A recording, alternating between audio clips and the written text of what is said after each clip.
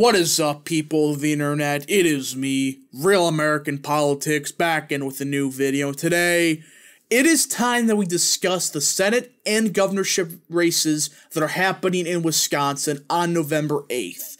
Now, obviously the Senate race, I think at this point, we really don't have to discuss that much of it. So today's video will be mostly focused on the governor's race, but for the first part, we'll discuss the Senate race for a little bit and all that good stuff. Now, the reason I want to make one more video on Wisconsin is, at this point, this is probably the last time we're going to really be able to discuss Wisconsin as this somewhat of a toss-up seat for the governorship. At this point, I think Michaels is starting to pick up enough steam where, after this video, it's more than likely going to be a Michaels victory. But in any case, we should still discuss the polling and what are the key parts of Wisconsin to watch out for on election night.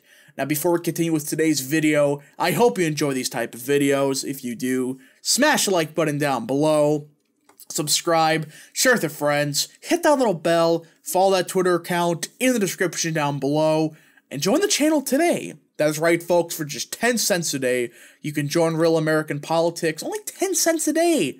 That's a phenomenal deal as you help support the daily content. That's right, folks. The daily content that I've been bringing to you for basically a year now is supported by you. So I hope you join today.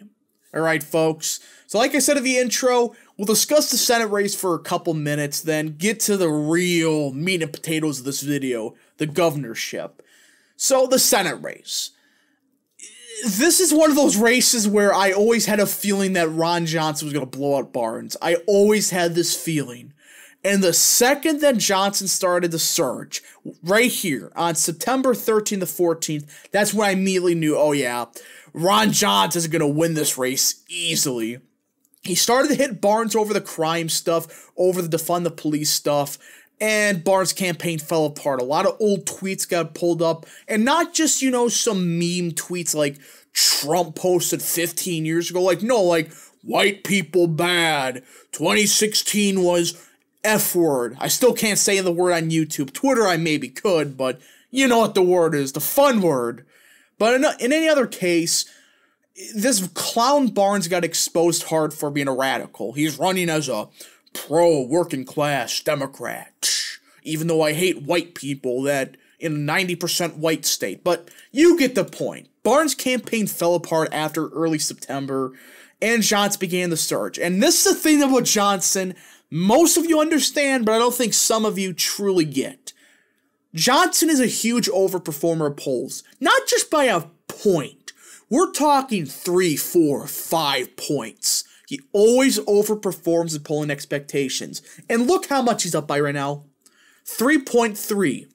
So even if it's only a 3-point underperformance of Johnson, which is less than it was in 2016, 2010 I gotta check, but I'm pretty sure it's a little bit less than that. In any other case, Johnson will win this race by around 6.3% according to past trends. Yeah, Ron Johnson is not going to lose this race. The RCP adjusted average is Johnson plus 7. And you look at some of these polls, CNN has him up, YouGov has him up, Marquette has him up by 6. And these clowns, they're one of the worst pollsters in Wisconsin. Yes, they're one of the only ones that poll Wisconsin regularly, but of anybody that polls Wisconsin outside of New York Times, these guys suck. Sure, 2018 they were right technically, but look at their prior polls. Tony Evers is going to win Wisconsin by 6 points and all this other crap. So at this point, it's quite clear that Ron Johnson's going to win this race when even the shit polling is starting to admit he's got this in the bag. And of course, like most other races this fall, the undecided voters, when you look at the data, are white working class voters. Geez, I wonder how they're going to vote with a guy that said he hates white people and all that other stuff. But I think you're going to understand that Ron Johnson's winning this race. No more BS. That's the case. End of story. Now let's get to the race that I'm actually wanting to discuss. The Senate race I kind of wanted to for reasons of convenience because it's kind of the last time we're really going to discuss Wisconsin in a full video. But in either case, let's go to the governorship. Look, at this point, I'm starting to get to the same area as I was with Johnson a month ago. He's going to beat, Mandela Barnes easily. As for Tim Michels, like I said just 2 seconds ago, I'm starting to get to that point. I think Michels is going to beat the crap out of Evers, whatever. I call him Evers, people call him Evers, whatever. Either way, Evers, in my opinion, is going to lose. He's going to lose this race, but it will be a bit closer. The reason being is Evers is technically a stronger candidate. That's not saying much, though, but he is a stronger candidate than Barnes, who's ironically the lieutenant governor of Wisconsin. Figure that one out. But in any other case, Michels is picking up steam kind of similar to Johnson. And you look here, back down to the adjusted average. Again, I think this is the best metric to show you where this race really is. Michels is up by 4.3 when you account for past, polling errors for one side. That's a pretty significant amount for Wisconsin. Not even Scott Walker. I think Scott Walker actually won by almost 6, but when you're starting to get to a 4 to 5 point margin against Evers, who is a stronger candidate than Democrats that ran in the past 10 years, that's pretty substantial. And if Michels was running against somebody that Scott Walker ran against outside of Evers, Michels would have won easily. This race would have been no-brainer. But Evers is one of those candidates that, once again, you look at the map of Wisconsin, you could probably guess where he does best in. Up north in the area of Douglas, Bayfield, Ashland, these were all those Democrats, or I should say older Democrats, that were from Madison, place like Milwaukee. They've been moving up there, even some of them from Chicago. But either way, a lot of these voters that, they barely voted for Biden, I should say, they voted for Biden by 9-10 points. They voted for Evers by 15 to 16. Those are the type of voters Evers does best with. Those long-time Democrats in a place like Lafayette, Wisconsin, Richland, Crawford, a place like Juneau to an extent.